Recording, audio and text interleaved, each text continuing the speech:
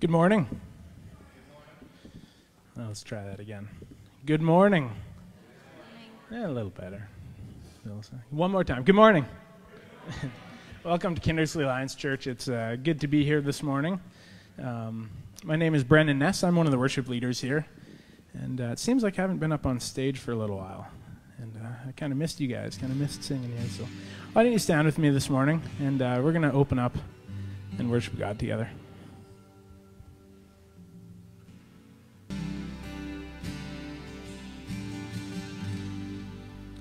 Heavenly Father, we thank you that you're a good God in all circumstances, and we can pray to you, and we can come to you with requests, and we can come to you with prayers of thanksgiving, and everything we do, God, we can just bring to you. We thank you for this service, and we thank you for everyone here this morning, whether we've been coming here for years or whether this is our first time, God. We just thank you that you have a purpose for everyone here, and we just thank you that you're faithful and you're a good God. We commit the rest of the service to you. In your name we pray. Amen. And if there are some kids here, you guys can be seated now. I think we're going to call the kids forward to hang out with Mrs. Glass. Any other kids? All right. We're going to pray for you guys, and then you guys are going to go do some fun stuff with Mrs. Glass. So let's bow our heads. God, we thank you for kids, and we thank you for their energy and their enthusiasm. And we pray that they'll have a fun time learning today, and that they will be excited, and it'll be fun for them. We pray these things in your name. Amen. You guys can follow Mrs. Glass. We're going to call the ushers forward for offering as well. I guess that was my job too. And I will pray for that. God, we thank you that we can continue our worship in the aspect of giving. And everything that we have, God, belongs to you. And just as we give back a portion, may it be used for building your kingdom, not only in this community, in this church, in this town, but to every end of the earth. God, we pray these things in your name. Amen. Good morning, everyone. Whoa, there's so many of you. We got some stuff going on elsewhere in our lives, and I get to tell you a little bit about some of that's happening. And then we're going to enter into a time of prayer. First of all, for those of you joining us from home or from elsewhere later on in the week, we're glad to have you. My name is Peter. I'm the pastor here, and thanks for joining with us. Do me a favor, give us a thumbs up or tell us your name or something. Just let us know that you're here joining with us, just because we want to celebrate that you're here and pray for you. And for everyone here in the building, you are welcome here. This morning, here are some of the things that people in our congregation are doing. You'll notice that my wife is not here today. She is in Winnipeg, and she is actually on stage preaching as we speak at a church called The Bridge in Winnipeg, and she has also done a board retreat for their board of elders, which is kind of comical because we are in a series about what is an elder, and she is teaching there what is an elder, and so that's kind of a fun thing. That's where she is this morning, and once she is done, she will board an airplane and come on back here, and that's good because I miss her, and they can borrow her, but they cannot have her. So that's where she is. Eric Friesen is leading church at SIR Racetrack in Saskatoon this morning. And I was listening to him this morning. He was talking about how he's talking on Isaiah 43. He was also telling stories about how people who were racing yesterday, this is a drag racing track, racing cars, and there was people in the pits who he was saying, you know, Jesus loves you. And these race car guys were saying, my grandma used to tell me that. It's church. It straight up is church. And he's leading church there, and he's leading church the same way he always does, which is in a place of submission, in a place of, God's called me to do this, and so I'm going to do it. I would prefer to be doing something else, but I'm willing to do this. And so later on today, he'll give me a text that says, I preached. I don't know if it was any good, but I preached. And I'm going to say, yeah, it was plenty good. It was plenty good. You preached, you read the Bible, and you prayed. And he also asked for us to pray for him this morning. And I said, we will absolutely do that. And so this is the part of the service where we offer praises and requests to God as we are encouraged and even commanded to do so. And so the first two are Eric at the racetrack and Mandy as she preaches this morning. What else can we pray for? Praise items and prayer requests. Call them out, I'll write them down, and then we'll pray together. Camp school days are going well, and we pray that they continue to go well. Prayer and praise. Got it. That's Luseland Bible Camp. What else can we pray for? Oh, I hear you, Robin. We got a bit, we could use a whole lot more. What else? Call them out. Be bold. We're not going to stop doing this, so be bold. Tell us, what can we pray to God for? Oh, I heard a voice. Exams, this is high school exams, yep.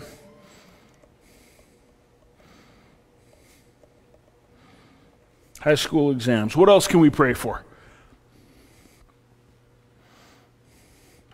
It's funny, when you stand up here, each part of the congregation has a different personality.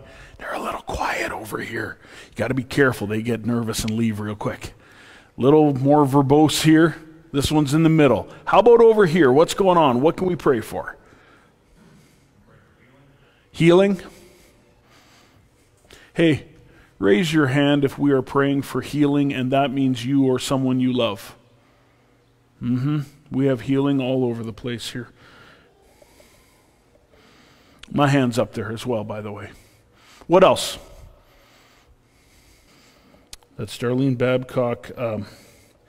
Is she in the manner, is this a short-term or a long-term thing? Really?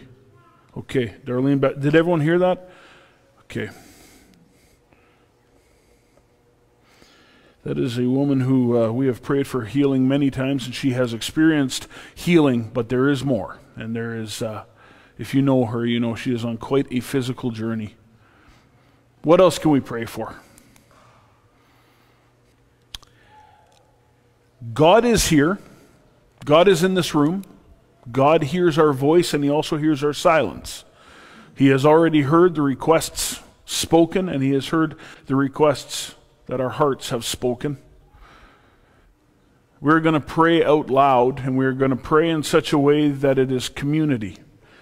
But don't think God missed you. Don't think He didn't hear you. That is not what God does. God hears. The way that we like to do this is invitationally, and saying to people, join with the church as we pray communally for these things. And so I would invite you to stand, and as I pray through these, at the end of each prayer segment, I guess, I'll invite you to say, Lord, hear our prayer. This is something that is just us collectively, our voices coming together, offering up to God. This is our hearts praying to you. Lord God, we first of all praise you that you are here and that you listen and that you have said, I want to hear what matters to you. And all the evidence through Scripture where you say, I have heard the cries of my children. And you act. And we thank you and we worship you. So Lord, I want to first lift up what's going on at the racetrack today. And for those who can't see, it's just a bunch of people driving cars fast down a track. For those who can see, oh, there's something greater going on. And God, I know lots of those guys, lots of those people are not going to come to church because they're afraid they'll burst into flames because they think you're here to judge.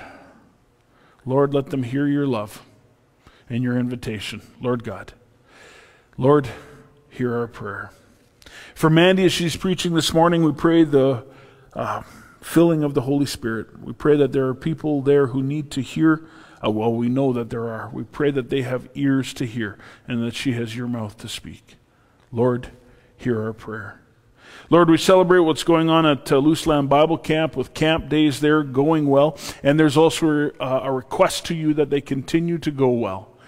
Lord, we know that there are kids there who have not heard the truth of who you are. So Lord, let that truth come very clearly as they do camp and they play games and they eat camp food and they sleep on camp beds and all these sorts of things, God. There's something greater going on. Lord, let us speak well. Let people hear well. Lord, hear our prayer. For rain, we need it. We need lots. We thank you for that little sprinkle this morning. We needed that. We need much, much more. It is drought. And it is drought right here. Lord God, we ask that you bring the sort of slow, nourishing rain that is helpful. Lord God, we ask this with all our hearts. Please bring rain. Lord, hear our prayer. For the high school students and the exams upcoming here, just right away quick, some of them have already started. Lord God, we pray that the work put in is reflected in the marks. Lord, we pray that they are able to go in to do these exams and to leave with confidence that they have done well and will move on to the next part in their life. Lord, hear our prayer. Lord, there are many people here who are looking for healing for themselves or for a loved one. Lord God, you are the God that has touched people and they were instantly healed, where your shadow healed people. Where touching an article of your clothing healed people. You are someone who has brought people back from the dead. You are someone who has created health where there was sickness. You created order where there is mayhem. So Lord God, as we each think of the names of the people who we are asking for healing for, Lord, the image of this is that there are broken cells and sick cells inside of them. Remove those cells and replace them with cells that are stamped Holy Spirit, because you are not sick. You are the great physician, and you can heal. Lord God, we ask for your healing. Lord, hear our prayer. Specifically for Darlene Babcock, who her health journey is long and complicated. And she is she's a cherished person here, Lord God. She is young to be in the manor, but she hurts.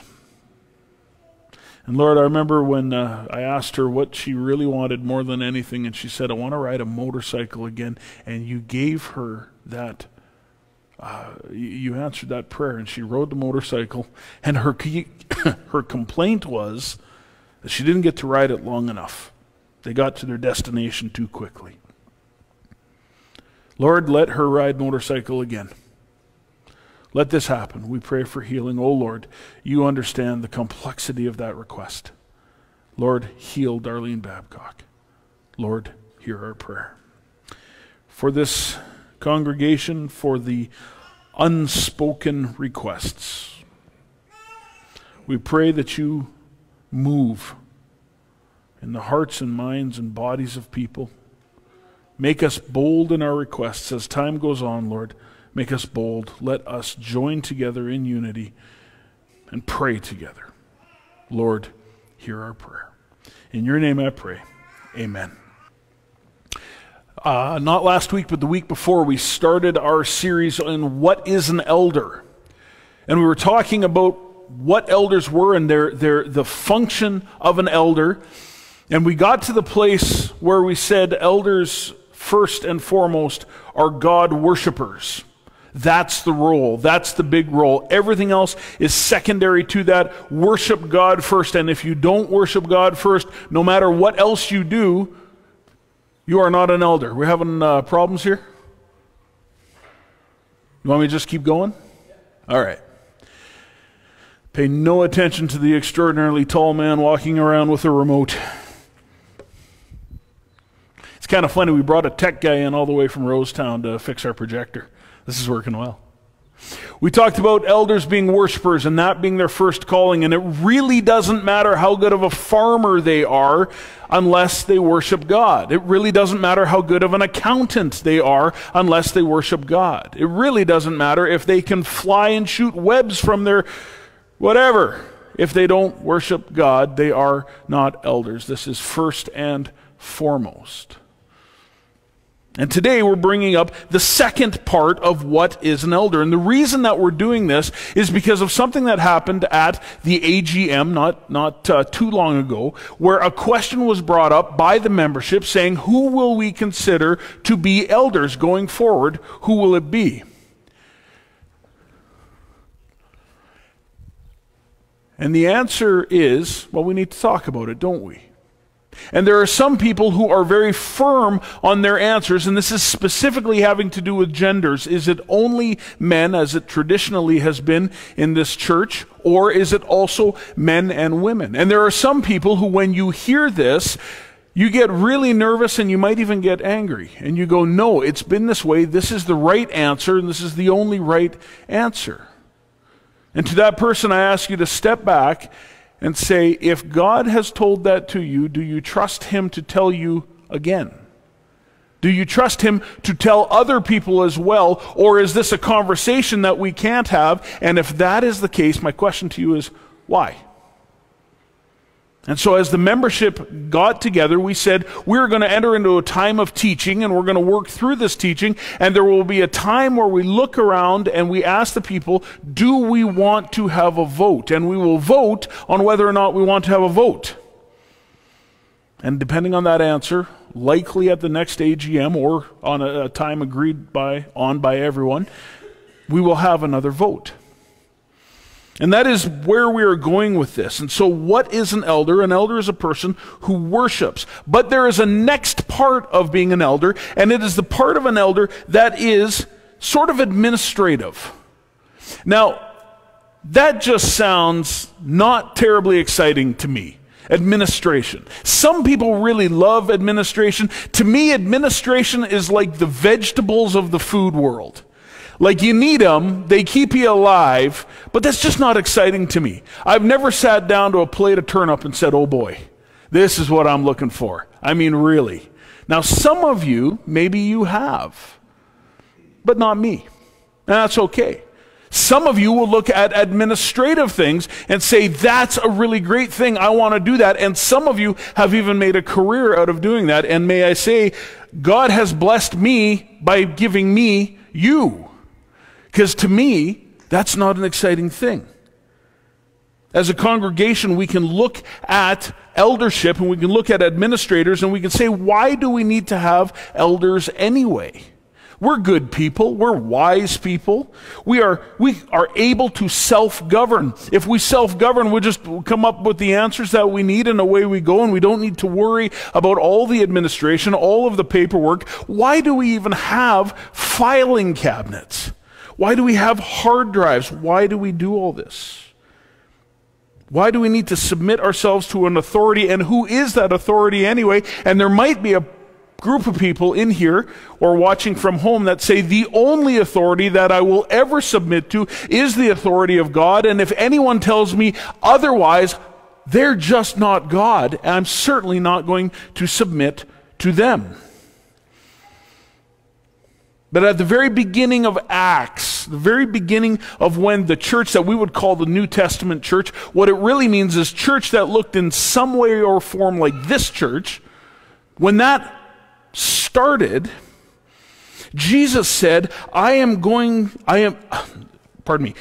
said, I'm not going to leave you comfortless. Now that sounds strange. What has that got to do with whether or not we should submit to authority? I'm not going to leave you comfortless. I'm going to come to you. I'm going to leave you with the Holy Spirit. The Holy Spirit is one of the Godheads, one of the Trinity. We have this idea of God the Father, and this idea of Jesus the Son, and this idea of the Holy Spirit, all three of them equal, all three of them God, all three of them distinct.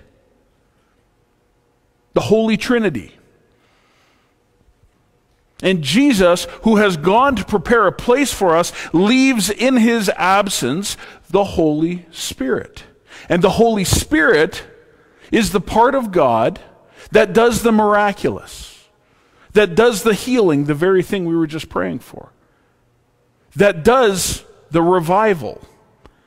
Holy Spirit is the part that comes and has community with us, that fills us with himself, and in fact leaves us with gifts, things that aren't normally parts of who we are, but rather a gift given to us. We didn't used to have it before, and then the Holy Spirit said, here's a gift, now you do have it.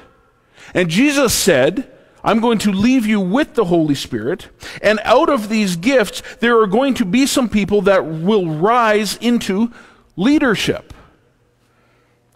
I want the church to be cared for, and there will be those who rise up to do so. And Paul said that there were elders, and that we needed to discover who those elders were. In fact, Paul went around and appointed elders at every church that they planted, every single one. That's going to come up later on in the sermon. Do you know that God loves you so much that he left people to care for you? That he left people that actually legitimately care about your growth and development, your Christian development, your Christ-likeness, cared for you so much that they would be in authority over you and would guide you, and what they say needs to happen actually needs to happen. God loved you that much. That is the definition of a loving God. He has left you someone to help you and to guide you and to rule. Now that was a word that came up in the last sermon. That's the hard word, isn't it? So long as the elders are there as fuzzy teddy bears, it's good. But what about this rule word? Administration. Elders are there to love you, to love about your growth and development until perhaps you grow enough that you care about someone else's growth and development. Interesting intersection there, isn't it? We love the idea of elders are there to basically do our bidding. Elders are there to make sure the grass is cut and the toilet's flush. We don't love the idea so much that elders are there to guide us until we are considered elders, because something is required of us. What a challenge. In Acts chapter 11, verse 30, how are we doing with the screens? We got it? Oh, good. That's good news. In Acts 11, chapter 30, there's a church, and the church, there's a drought. Now, can you imagine there being drought? Can you imagine there being no rain? I got some farmers laughing, some farmers crying. Stuff doesn't grow. But you know what the amazing thing was? Even though stuff wasn't growing, people were eating every day. And there was less and less food. And there was a church that had plenty. And they didn't actually have plenty. They had some. And there was a church that had none. And so the church went and they put together, sacrificially, they put together some money and some food. And they gave it to the elders of the church, and they sent the elders of the church to the other church, and those elders gave what they brought to the elders of that church. Why? Because of administration. Because you walk in with plenty and you say, who do I give this to? Who looks like they're in charge here? I have to give it to someone. Who should it be? If I leave it here, it will spoil, it'll get stolen, it's not going to be useful. But if I give it to the right person, then the right things will happen and people will eat. This they did, entrusting their gifts to Barnabas and Saul to take to the elders of the church in Jerusalem. There's an administrative role of elders. There's things that they have to do. And they gave it to the elders. Who else would they give it to? Elders have responsibility. And their responsibility was to see to it that it was properly handled. All of the money that comes in through the offering plate or online giving or however it gets here, all of that money goes through the elders. And it is administered properly. And membership is free to see where this money goes. You're free to see this. But you've entrusted the elders to do this properly. In Acts chapter 6, verse 1 to 7, the church is growing. And here's the next thing that happens. This is one of the things that separates what happened there with what happened here. And I'm going to give you a little bit of history.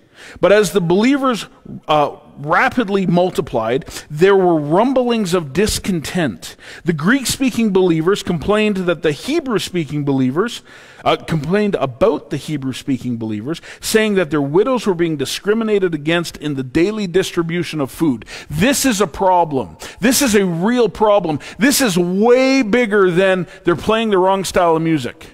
This is something that really matters. So the 12 called a meeting of all the believers. Hey, look, it's the first AGM.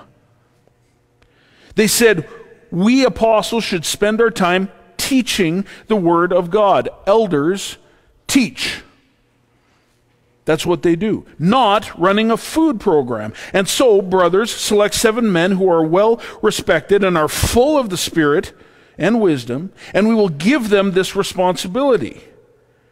Then we apostles can spend our time in prayer and teaching the word. Okay, so how we have this broken down here is we have elders, and then there's something that in my world we used to call deacons. It's an old word, but it's still around a little bit. And the deacons take care of the practical stuff. The deacons administer the food, they make sure that the toilet's flushed, they make sure that all those things happen. And there are some churches that operate with elders and deacons. In this church, what we've done, because of the size of the church, is we've combined those. There's no problem with that. It just means that the role is 2 parts. There is worship, there is preaching, there is teaching. That is primary. Nothing touches that. Then there's administrative. But if this church grows large enough, we have to separate that. And we have to say, look, we don't have enough time. We're spending our time putting out food, and it's at the expense of preaching and teaching. And the problem is, in town, we have a food bank. The church preaches and teaches. So we want to participate with the food bank. We even want to make sure that people eat if they come through the doors, literally by giving them food or giving them a co-op gift card or whatever it is. But this is the work of the elders and the deacons, and we have combined this. So now the apostles are saying, look, we're going to be the elders, and we have appointed these people as deacons. Everyone liked this idea. I always think that's funny. Everyone liked this idea. Tell me what idea everybody likes. I haven't seen one yet. Some of you are still stuck on the fact that I don't like turnips. I actually do like turnips, but that's just a good one to choose. Everyone liked this idea, and they chose the following. Then there's a list of names of people. And these people were presented to the apostles, who prayed for them and laid hands on them, because their role is spiritual, even in its administrative nature. So the idea of elder and the idea of deacon coming together, worship and administration, but of those 2, worship. Do you get that? It's so important. When we look at who is the elders, it doesn't matter if you are the best accountant. It doesn't matter if you are the best at whatever practical thing, if it is at the expense of worship, because this is the bride of Christ. And Jesus says this is a place of worship. So God's message continued to spread, and the number of believers greatly increased in Jerusalem, and many of the Jewish priests were converted too. God is at work here. Something is happening. This would be an exciting thing. This would be something that you would look at and you would say, I want to be part of this. This is something that I want. I wish I was in leadership. I wish I was part of the elders board. I wish I was part of the deacons board. I wish I could have my hands on something, participating. Doesn't that sound like something you want to be part of as this grows and as people learn and they convert? I've got great news for you. All of that is available to you.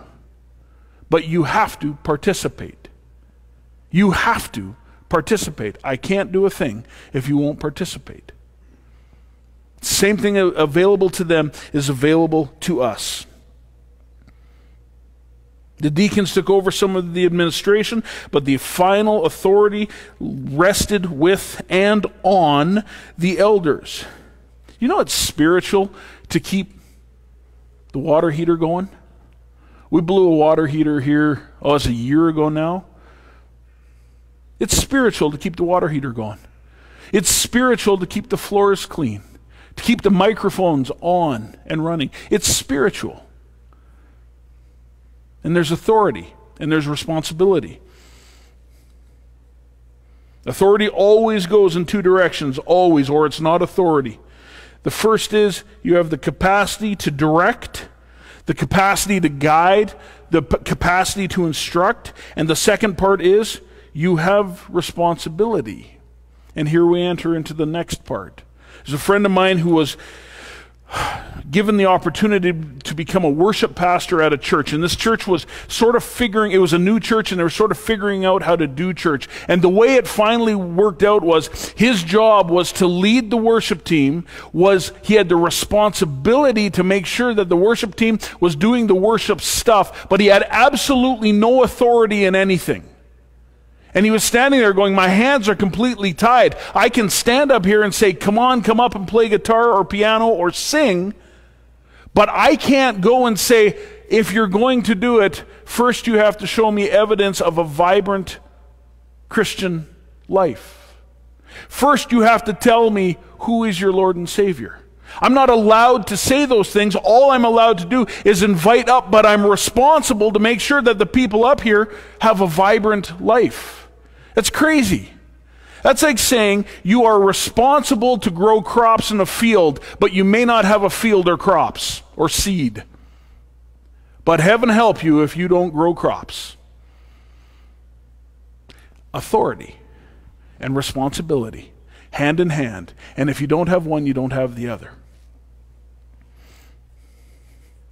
Hebrews chapter 11, verse 17. Here's a part that is a challenge.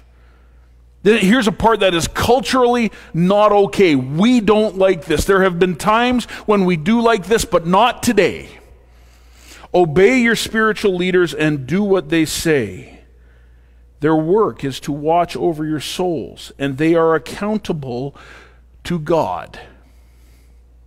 Give them reason to do this with joy and not with sorrow. That would certainly not be for your benefit. Can you imagine if you were a person who did nothing but complain?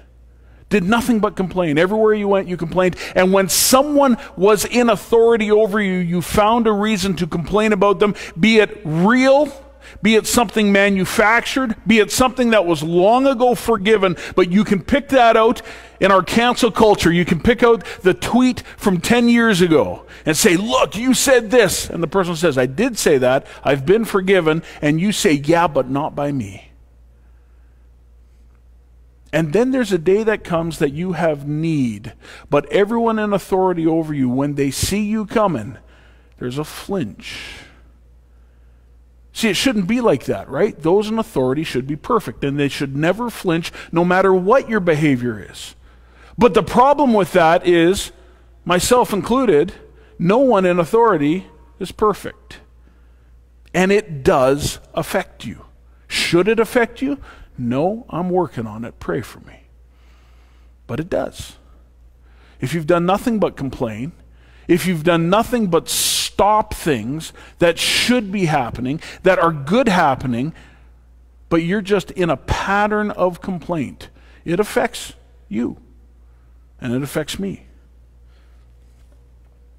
Again, in 1 Timothy 5, chapter 19, do not listen to an accusation against an elder unless it is confirmed by 2 or 3 witnesses. Why? Because if there isn't 2 or 3 people that are all saying, yes, this happened, if it's just one person saying this, then we are counting on that it probably didn't happen. Thus, community. This is one of these challenging things. If there is an accusation, yes, bring it. But an accusation by itself is a deeply challenging thing. And Scripture says, do not listen to an accusation against an elder unless it's confirmed by 2 or 3 witnesses. Man, we don't like that. We like what I say goes. When I say jump, everyone jump. People in authority or in rule are answerable. They will give an account of the idea, with the idea of a reckoning one day. We will give an account. I will give an account of the gifts given to me by the Holy Spirit and of the gifts given to you by the Holy Spirit. What did you do with these things? Did you do well with them, or did you do nothing with them? The one who is responsible and answerable for that which has been given. Not just the elders.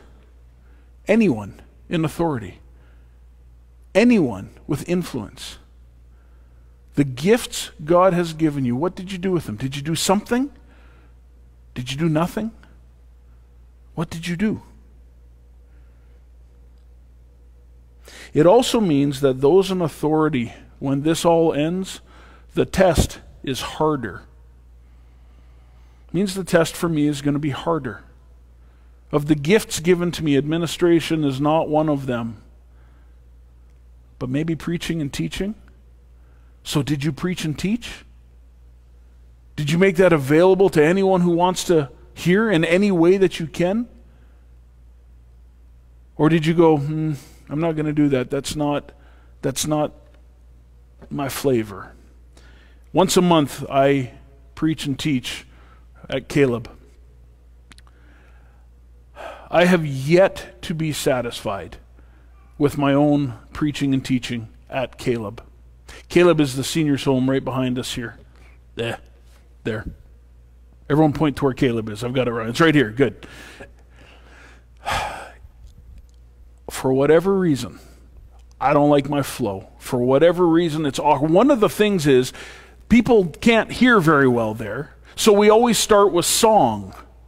I don't sing. I don't sing well at all. And they say, well, just open the hymnal and we'll sing that. When I grew up, the hymnal was red. This hymnal, someone just printed off, and the songs in it I've never heard of before. So start singing them. So do you know how I do it? I open up to page whatever, and I start to read it at a slightly higher note than I would speak it. Praise God. And then everyone else captures in, and I learn the notes of that song. That's how I have to do it. And I walk out of there going, I don't like what I did. I didn't feel right. I like Sunday better, but I've been called to it. So do I trust God to speak through me? And am I willing to do it? And the answer is yes, I am begrudgingly willing. Which means I had best get my butt over there and do it, even though I don't like it. It's been a long journey for me. I really don't prefer it. At the Manor is another one. You stand up at the front, and most of the people there are not cognitively able to do it, or they can't hear, or they're sick, or something. So how do you get feedback? How do you know the sermon is working? How do you know the Bible study's working? And the answer is, I don't, and I may never, but I'm still called to do it. And I have to trust God. My gifting is what God has given me through the Holy Spirit, the same as what He has gifted you with. It also means, she's not here today, but Carmen is part of God's gift to me. Many of you know Carmen. She works here at the church, and she is my administrative right hand because she does it well and I don't do it at all. This is one of the things, it is embarrassing to me. It frustrates me. I wish it were not so. People will often text me and they will say, hey, we were talking about doing this thing and we wanted you to come and participate, so what do you think? ... or should I just text Mandy? And I really want to say, you can text me, I'll do it. The problem is when I go home and I say, hey Mandy, I've planned this, she says, we can't do it on that day. Remember that whole conversation we had yesterday about the thing we're doing on that day? And my answer is firmly, no, I don't remember that. I have planned an entire youth group service at our house on my anniversary and didn't know it was happening. I didn't know it was my anniversary till I woke up that morning and my wife reminded me. Administratively challenged. I need a shirt or a hat. One of you should probably do that, because if it's left to me, it's not going to happen. So God has gifted Carmen, and he gifted me with Carmen. Were it a matter of want, I'd be the best administrator out there. It's just not my gift. It's not my gift. But God has gifted someone else. And throughout my life, God has always gifted someone else who has been able to work beside me. Now, Carmen, she might not be here today because she may have caught on that I was going to say her name. And the last thing in the world that she wants is to be with a spotlight on her. Administrative does not trump worship. Sometimes we can get to where if we just had a good administrator, everything would be smooth. No. If we have a good worshiper, then people will want to become worshipful. And that is the objective. James 3, verses 1 and 2. Dear brothers and sisters, not many of you should become teachers in the church. That's a weird one to read. Not many of you should become teachers in the church. For we who teach will be judged more strictly. Indeed, we all make many mistakes, for if we could control our tongues, we would be perfect and could also control ourselves in every way. I promise you this, if I could preach the perfect sermon, one that would capture your attention and would keep your attention through the whole thing, then there would be evidence of life change starting the moment the sermon is over. I guarantee I would do it. I would do it every time. It's what I strive for. I want your life to change. I don't want to leave you where you're at. I want your experience to be like my experience, where I become more Christ-like. I get changed. More and more of me is dead. More and more of me is like Christ. That is the journey of sanctification, and I want it for you more than I want anything else. And if I could do it with the words that come out of my mouth, I promise you I would. But I can't. We can make a large horse go wherever we want by means of a small bit in its mouth. And a small rudder makes a huge ship turn wherever the pilot chooses to go, even though the winds are strong. In the same way, the tongue is a small thing that makes grand speeches. But a tiny spark can set a great forest on fire. And among all the parts of the body, the tongue is a flame of fire. How do you speak? When you speak, is it the words of Christ? When you speak, is it uplifting? When you speak, is it invitational? It is a whole world of wickedness corrupting your entire body. It can set your whole life on fire, for it is set on fire by hell itself. And we can all tell stories of people whose lives came apart because of this little hole right here in the middle of their head. And if only that wasn't there, they would be so much better. People can tame all kinds of animals, birds, reptiles, and fish, but no one can tame the tongue. It is restless and evil, full of deadly poison. Sometimes it praises our Lord and Father, and sometimes it curses those who have been made in the image of God. Ugh. And so blessing and cursing come pouring out of the same mouth. Surely, my brothers and sisters, this is not right. Does a spring of water bubble out of both does a spring of water bubble out with both fresh water and bitter water? Does a fig tree produce olives, or a grapevine produce figs? No, and you can't draw fresh water from a salty spring. What if your mouth is the clearest evidence of who you are? What if what comes out of your mouth is a window into your soul? What comes out of our mouth? Oh man, we are challenged by this right now, aren't we? Who can think of a way as a society that what we have said is not becoming to Christ? Anybody? Any hands up? There's heads nodding all over the place. My goodness. What about me? What about what I say? What about what I say in private? What about what I say when I'm talking only to my steering wheel? What if our mouths are a window into our souls? So what do the elders say? Do we want to be like the elders? Do we want to be guarded in what we say? Do we want to make sure that what we say is becoming of Christ? Or do we reject that and reject the teaching found in Scripture and say, actually, I want to say what I want to say, and whoever it hurts, I just got to be me.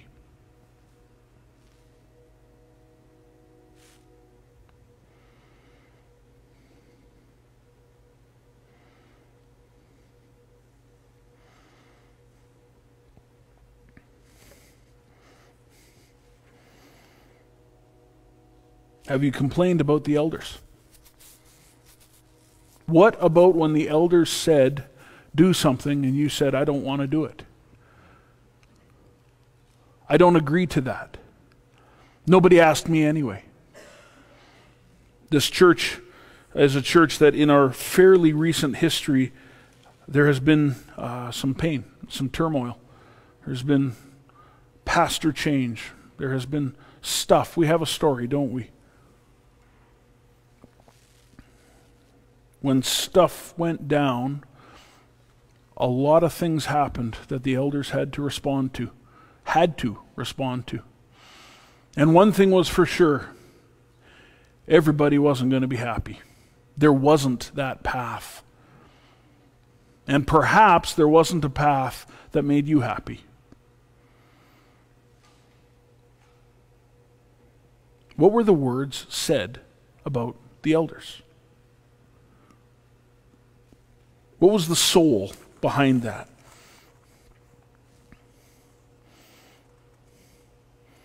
With authority comes accountability.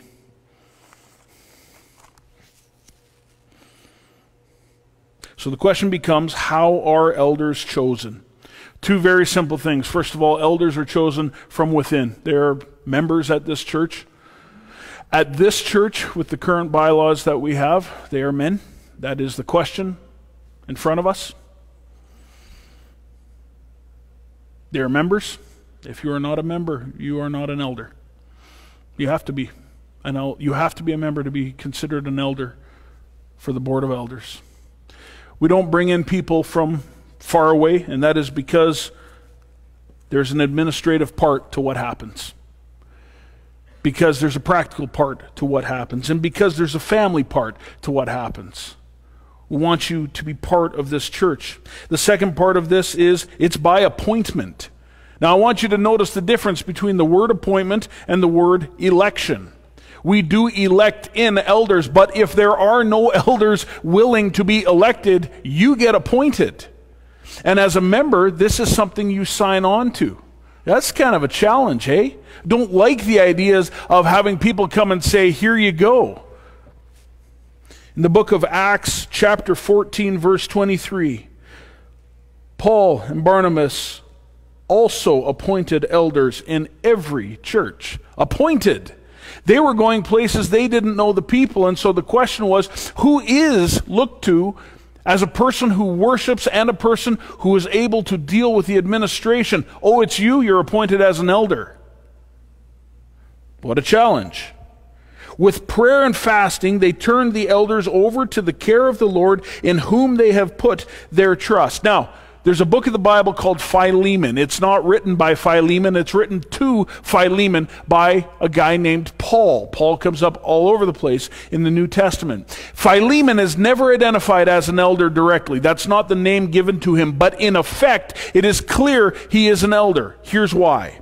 Philemon 1, verses 4 to 7. This is from Paul. I always thank my God when I pray for you, Philemon, because I keep hearing about your faith in the Lord Jesus, that's 1, and your love for all of God's people, that's 2. And I am praying that you will be put into action, you will put into action the generosity that comes from your faith as you understand and experience all the good things we have for Christ. Your love has given me much joy and comfort, my brother, for your kindness has often refreshed the hearts of people. If you continue reading in the book of Philemon, you find out he is a person of great wealth. He's got lots of money. And now, however many years later, we're not talking about his great wealth. We're talking about how he is uplifting to people, about how he worships God and everybody comments on that, and then he serves people and everybody comments on that, so much so that that is written into the scriptures. It's an identifier for him. He is an elder.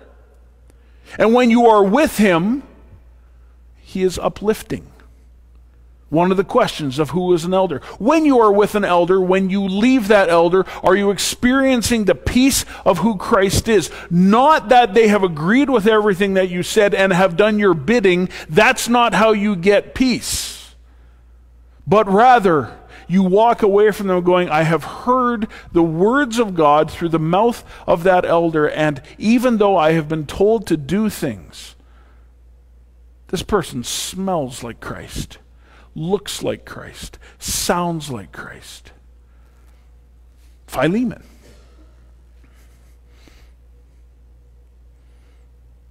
Now, here's the next part, and this is the part for you policy people. This is going to be very exciting.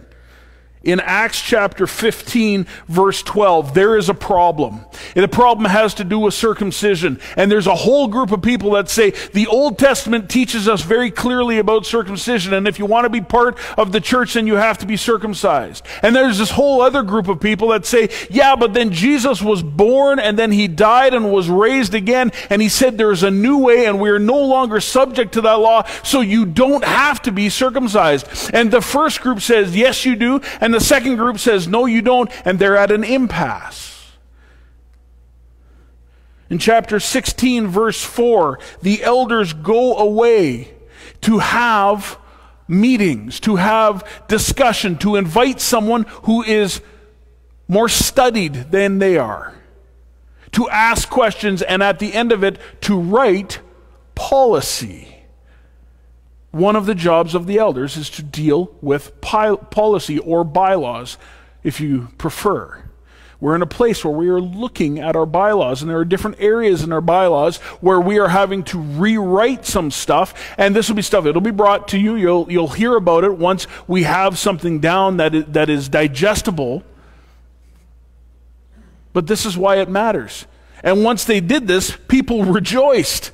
They came back and they said, this is what this church does. It's written down. It's in that file cabinet. This is why we need that file cabinet or hard drive. This is why we need the elders. This is why we need the elders to worship and to listen and to deal with administration. Because now as a church, we know what to do. And we are in the same situation now, although the topic is different.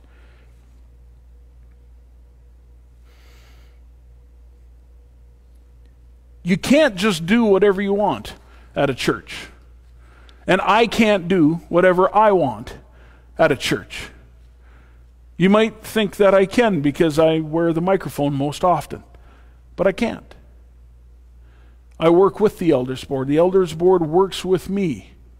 The administrative process is there, and we are in submission to the administrative process, and we are in responsibility to the church, and we are in ultimate responsibility to God, and we will be asked by God, what have you done with that which I gave you? It's not a free-for-all. It's not a free-for-all for me or for the elders board or for anyone else in a position of leadership.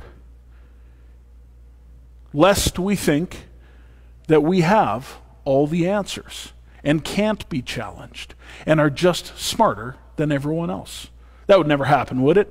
Someone who you can't talk to about theological things because you know that it'll be a short conversation of them correcting you and walking away, or correcting you and not walking away, which is way worse. and there's no conversation available. Oh man. Oh man. We should have a series on idolatry. Can't just do what you want in the church. The Lord never intended it to be that way, and it was never that way. There are some who won't come unless they get their own way. And they're not in community. There's lots of stuff I don't get my own way about. Lots of stuff. I was once taught this saying by a worship pastor who technically I was in charge of. He said, "I've had my say, I don't have to have my way." And I thought, nah, I'm glad that rhymed. I'll probably remember that one. If you have to have your way, you're not in community, you're in authority.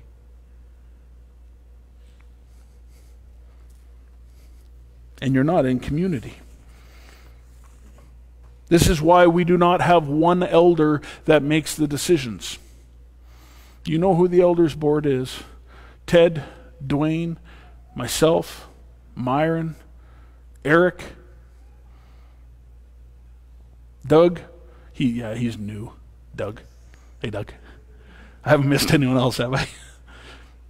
There's not one vote that counts more. And by the way, Doug, who is the board chair, doesn't get a vote ever unless it is to break a tie. There is no one elder that is in authority over the other elders. There is no one decision maker. There is administrator, but not decision maker. And I'm glad for that. I think that's a good thing. I need to keep moving here. There's more notes, but I got to keep going. The other thing is, it's not the congregation that set the policy. It really isn't. It was the elders. And they came back to the congregation and said, this is the policy on circumcision. Guys, you'll be pretty happy. Our bylaws are very quiet on circumcision. But theirs wasn't. It was something that was decided by the elders after worship and prayer. This is why the nominating committee, when we get together, the members elect who is on the nominating committee, and then I sit with the nominating committee and I say, we are questioning God as to who is on the elders board. Not who is an elder, there are many, but who is on the board this time around. And first we pray, and second we listen very carefully, because the wisdom of the elders means that there will be policy change that really does affect the congregation. So we want the wisest person there, the wisest people there. That is the job of the nominating committee. In 1 Timothy chapter 5, verse 17, elders who do their work well should be respected and paid well, especially those who work hard at both preaching and teaching. Elders get paid. Currently, I am the only elder that gets paid. But I should be paid well. You ever felt really awkward on stage? I have. I should be paid well. There are some churches where the elders, that job is so big that there are elders that leave their career and they enter into their career of being an elder, and they are paid. That is usually a large church. And we call them certain things, like for instance, associate pastor,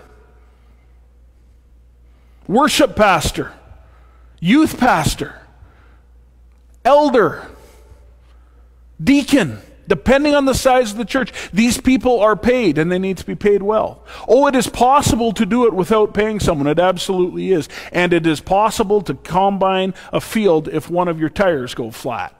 I asked Robin. He said, it's not the best way of doing it. I said, but could it be done? He said, well, it'll hurt the combine. I said, but can it be done? He said, well, it will hurt the crop. It won't look as good. The field will be a mess. I said, but can it be done? Yes, it can be done, but it's not as good as having all the tires on the combine. Yeah, we can do this without paying a pastor, and many churches do. We can do this without paying people in leadership. Many churches do. It's like flattening a tire. Because I need to eat, and my family needs to eat. And it is in the Scriptures. Those who preach and teach need to be paid. By the way, question I have before God right now is, are we getting to the place shortly where we need to hire? I would invite you to pray that with me. And when you get your answer, it affects your actions, doesn't it? Those who preach and teach the Bible and those who direct the affairs of the church, they deserve their pay. Hebrews 13 verses 1 to 7. Obey your spiritual leaders and do what they say. Their work is to watch over your souls, and they are accountable to God. Give them reason to do this with joy and not with sorrow. That would certainly not be for your benefit. And then in Titus 2 verse 15, you must teach these things. That's for me. You must teach these things and encourage the believers to do them. You have the authority to correct them when necessary, so don't let anyone disregard what you say. What if a person from the church in authority comes to you and corrects you? Are you correctable? I was sitting in my office at a different church, and I was complaining about someone. I literally don't remember what it was. I really don't. But I was complaining about something. It bothered me. I didn't like it. And I was complaining. And the lead pastor came up and sat in my office, and he listened to me. And he listened to me until I was satisfied he understood how wronged I was. And he looked at me, and his face was loving. I promise it was. He looked at me and he said, "How do you think I should react to someone gossiping about someone and complaining?" I sort of saw that conversation going a little different than that. I did. I expected that lead pastor to stand up and go correct the wrong. But instead he looked at me and lovingly corrected me, and he said, "No." And I had an option. How would I respond?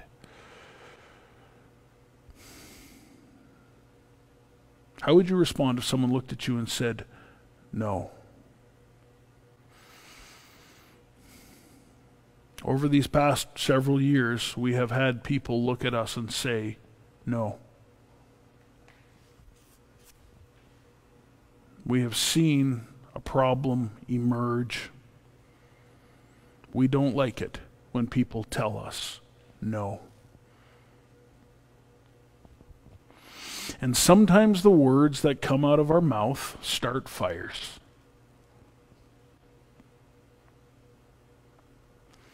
And those of us in authority need to be ever so careful. And those of us not in authority, perhaps, as you stay and as you listen and as you watch, birthed inside of you will be a desire to love others enough that you will care and that you will guide, and that perhaps you might look at them and say, "No." Most of the time, you get to say yes. But some of the time, we say no. And we have the authority to do it. That's what defines the church. There's a fight inside of myself every time I go to Costco. Every single time. You know why? They ask to see the receipt for my belongings. And I don't like it. I bought them. Those are mine. I'll give you the cart back. Every time. Every time. Sometimes I don't go to Costco because I don't want to show them my receipt. I'm not stealing anything. It's mine. I bought them.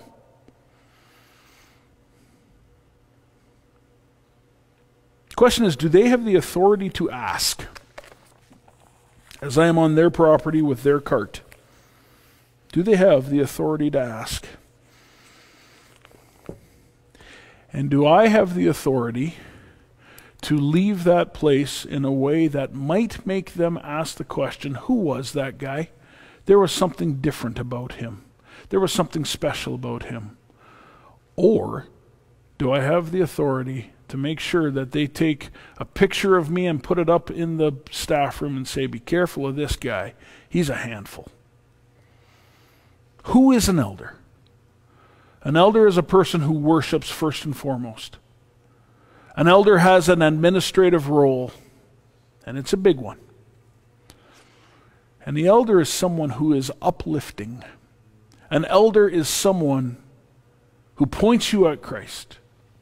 An elder is someone who has the authority to tell you no and will stand before God and be asked, what have you done with the gifts I've given you? It's what an elder is. It's not all an elder is. There's more. There's a whole supernatural part. This is the part that some of you will be excited about and some of you will be very nervous about. I invite you to come back and to hear more about what an elder is. In the meantime, I'm going to invite the worship team to come up and we're going to worship God together. And then I'll come back to the front and close the service.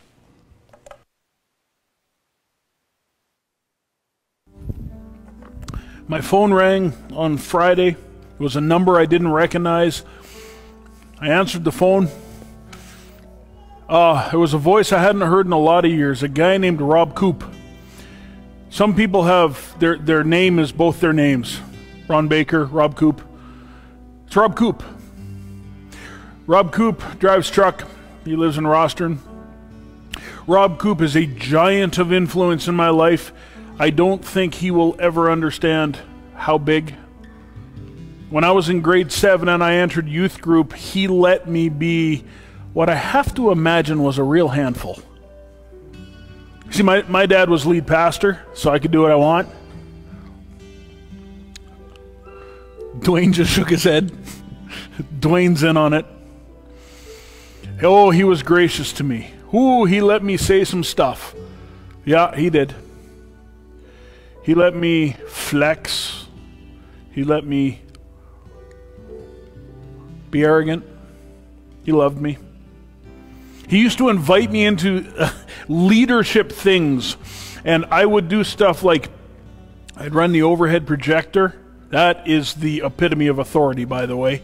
The overhead projector. Thanks for fixing our digital overhead projector. We appreciate that. Man, you do it right. You got to put it on there backwards and upside down so that people see that you did something, and then all the attention goes on you. I did it, I promise, every time. He would invite me to pray, and then he would give me insight into what was going on in his world, and he would ask me to pray for it. I always told him, yeah, I'll pray for it, and sometimes I did. As time went on, he began to give me little bits of authority, and he began to look at me and say, I trust you. And he began to call me on my mouth and saying, I think God's in control. And he just guided me into a place of humility, an area that I still struggle with, don't you?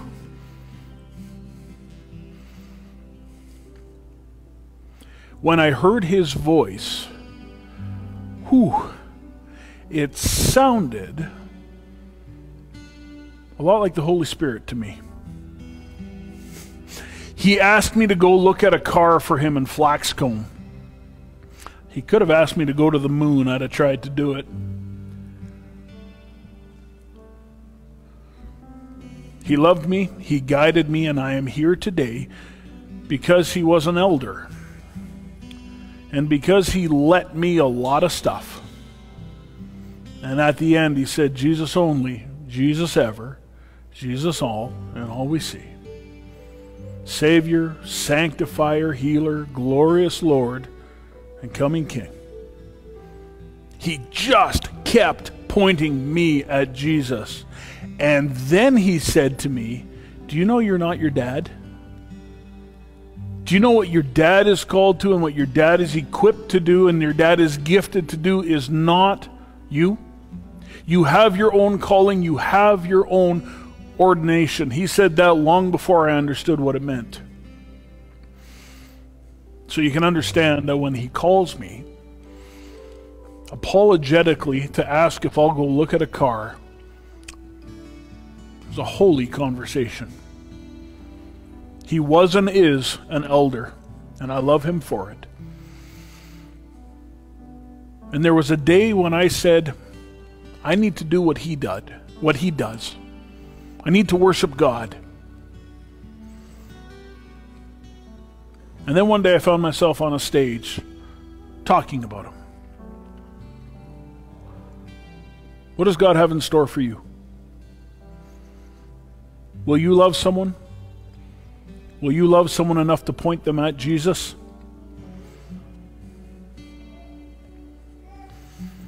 Book of Romans, chapter 15. Chapter 15, verse 13. I'm going to read this over you. I'm going to pray this over you. I invite you to receive it as a gift.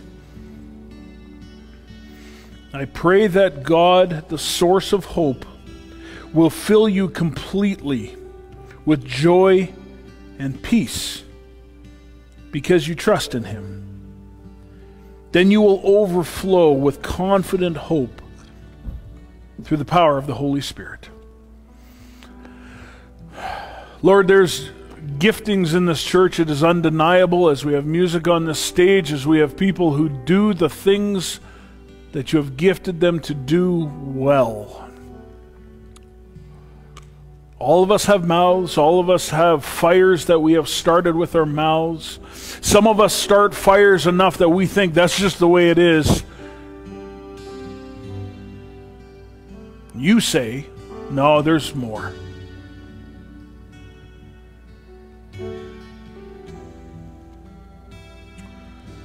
Lord, I pray for the leadership of this church currently and those who are yet to come.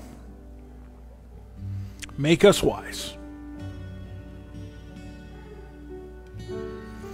Give us a situation where we are growing so quickly that we need to appoint deacons, admin people. We need to grab hold of them and say, help. And for those who are preaching and teaching, Cheryl Glass, currently in a room right over here. On Fridays and Tuesdays, the youth group, their whole crew, the Awana crew, women's ministry, worship ministry.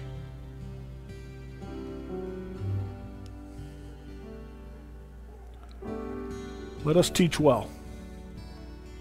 For those who are sitting here who have heard your voice calling and have not yet moved, oh, make them restless until they move.